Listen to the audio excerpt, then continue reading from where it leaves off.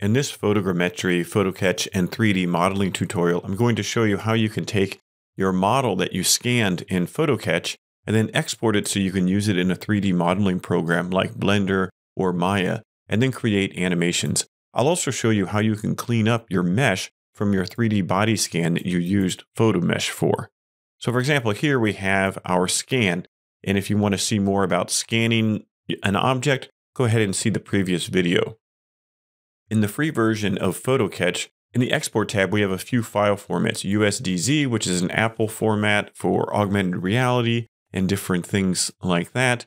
We also have a legacy OBJ format and apply format, which instead of a mesh exports a point cloud. I'm going to recommend for modeling in Blender and Maya that you export in OBJ. Then we have a choice of whether we want to export the original file or just the OBJ. I also recommend exporting the original file. This will create other texture maps besides diffuse. Diffuse is the color of the 3D model, but this will also have normal and roughness maps. Normal is physical texture on top of the model, similar to a bump map.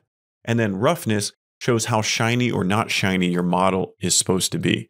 So make sure you check this, then we'll click Export. Then navigate to the folder that you're going to export and label your export. Now we have everything exported from PhotoCatch, and we can go ahead into Blender. Once we're in Blender, we want to go to File, Import, and we're going to select Wavefront OBJ. Navigate to the folder that has your mesh, and then select the baked mesh. Once it's in Blender, it will come in very small, so we can select the default cube, press X to delete it. Then we need to orientate this. I find the best way is to click on Z, so we look straight down at the model. Then we can press R, then Z to lock to the Z axis, and then rotate in the Z direction. Then click on X. We'll do the same thing. We're going to press R, X to lock to the X axis, and now our figure is standing straight. And then we're going to click on Y, and we'll press R, Y to rotate on the Y axis. Once we have it pretty close, we'll press G, then hold Shift and Y, and we can move our figure right up to the origin. The next thing to do is to scale our model.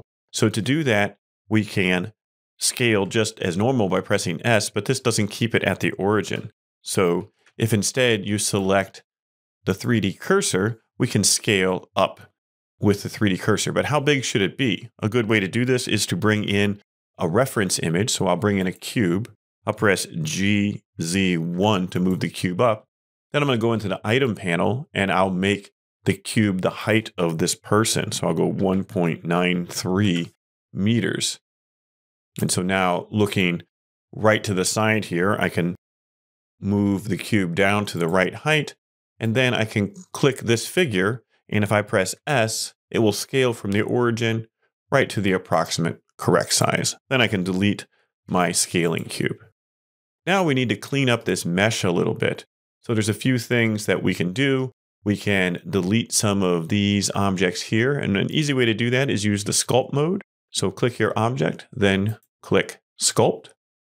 And then you can use the various sculpt tools to update your mesh. So if you want to knock some of this in, this will pull it out. And then if you hold the control key, you can push these pieces of the mesh into where you want. And you can continue to refine the mesh as much as you want, change the strength, and this will help clean up your mesh for animation and what you want to do.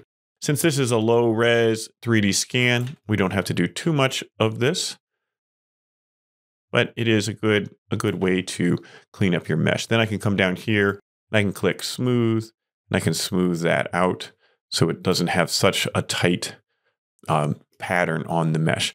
We can come in and do other types of objects. So we could draw sharp here on the top of the face. So we can click in here and draw in parts that we want to cut in. So we can make the nose a little bit more defined. We can make the lips more defined. Just little things that will help. We can come up along the hairline and add some detail here. You can go as crazy as you want, but the whole point of 3D scanning is so you don't have to do a lot of this. So we can give it a little bit more definition around the shirt there. And if you see any types of objects that just shouldn't be there, you can go fix those as well. So we could smooth out the arm. So for example, right here, I may just want to go smooth that out. Nice and easy. Smooth this out, smooth this out. And you can go around your mesh and find different parts that you want to clean up. There's many different sculpting tools, and you can use those to your heart's content to clean up your mesh. So once we have that cleaned up with sculpting, we still have to often remove parts that got into the scan. For example, here we have this rotating platform. So how do we remove that? We could use the sculpting, but I think it's better to actually go into edit mode. So I'm going to go back to object mode, select this mesh, then I'll go to edit mode.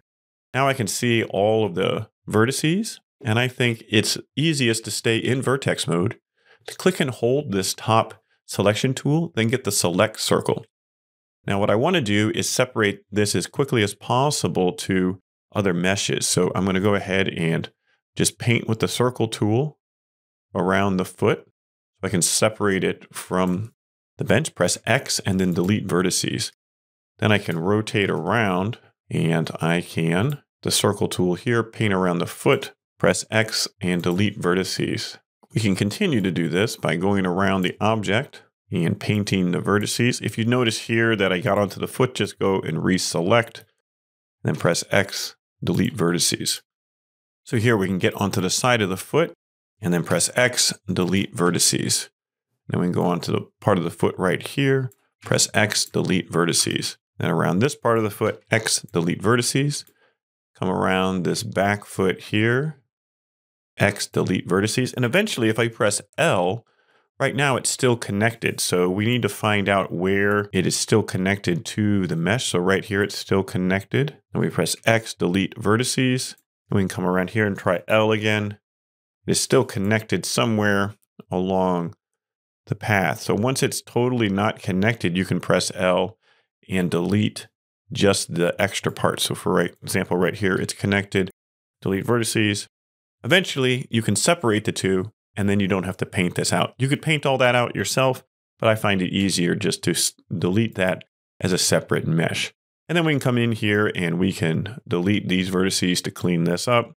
X, delete vertices. And we can also, so if I select these edges, I press F, select these edges, press F, it fills that in. And for what we're doing, we can go in and knife cut that up, but I think that's fine.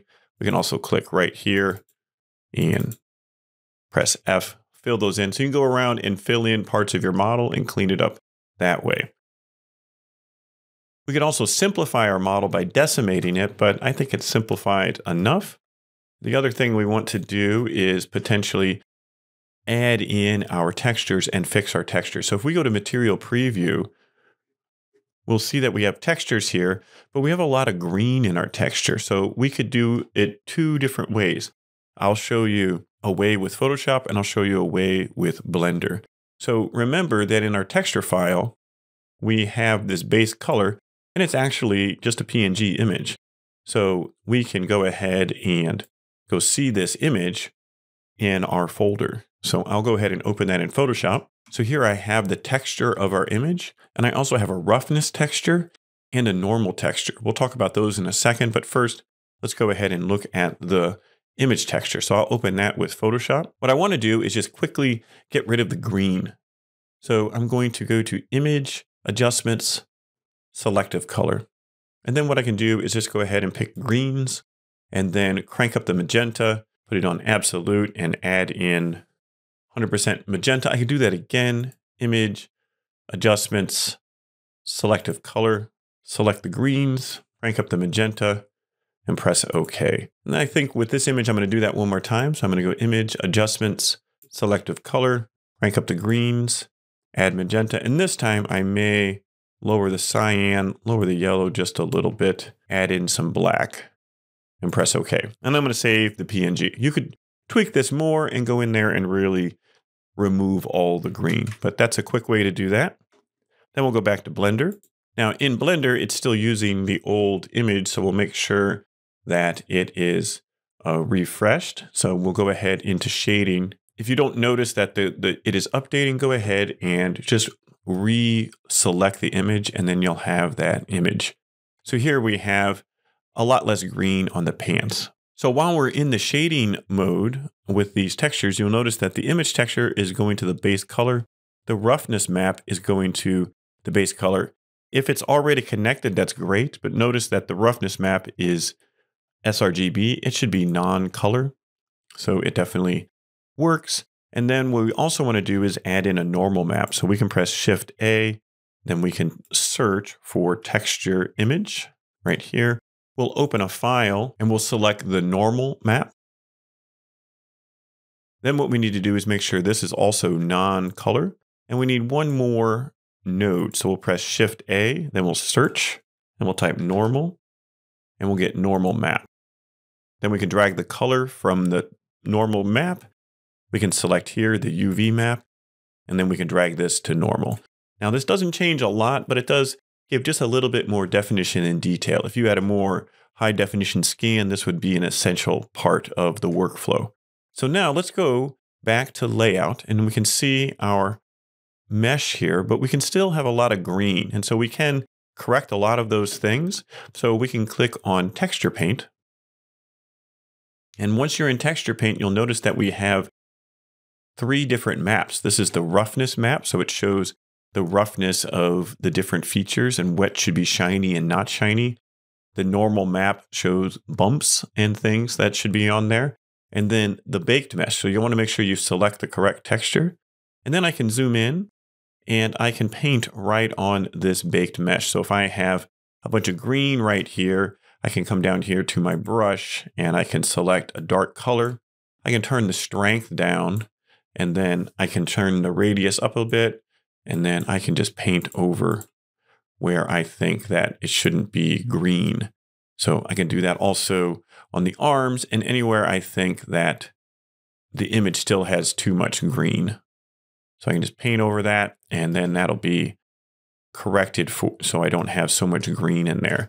And if you make it a little bit smoother and take your time painting, you can do that. You can do this also on the arms here. So I can pick a color that's close to what we want, something over in the red area, and then just paint on there to get rid of that green. If you put too much on, then you can always undo that and use the color picker to get more close. You can also smudge things. So sometimes this is really helpful. So I'm going to get my brush a little bit smaller, and sometimes it's helpful. I can just drag the previous color down into there, and I can turn the strength down so it's not as smudgy. So sometimes that's a good way to work. Be careful that you also smudge from the other side, so you can see how that pulls that color that way. So you can clean these meshes up pretty well. But again, the point of scanning this way is to have something that works quickly and easily, so super fast. So once you're happy with everything, it's now time to prepare our mesh for export and then eventually rigging. We want to double check to make sure everything is straight. So I'll look at the Z axis one more time. And I think I'm going to rotate it just a little bit to get those feet right. So I'm going to press RZ and just make sure the feet are rotated. So now I have everything ready to go and I need to export it. So we're going to use different rigging software, and I think it's good to have it as an FBX so it has all your textures and everything in one file. So we'll go ahead and go to File, then we'll go Export, and we'll select FBX.